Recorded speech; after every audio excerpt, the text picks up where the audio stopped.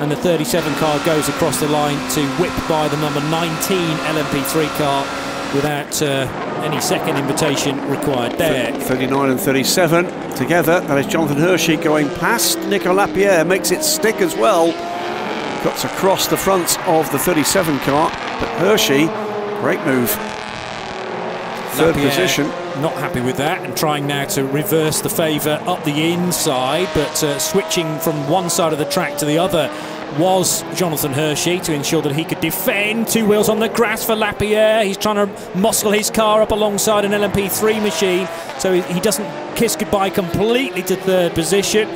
But it looks like Hirschi now starting to stretch his legs, and Lapierre running the risk of watching that car disappear in front of him.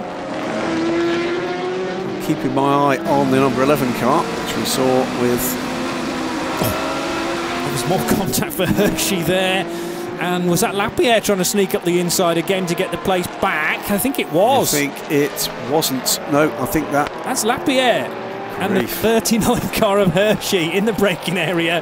And Lapierre outside, inside touch. Third place back again, surely for the Frenchman. No, not quite. The Swiss hangs on there on the inside. This time it's outside for Nicolas Lapierre. Tries around the outside, keeps his foot in, makes the move. Brilliant. That's great racing, considering, I mean, the cameras are also picking out these cars to show much better light than we've got currently.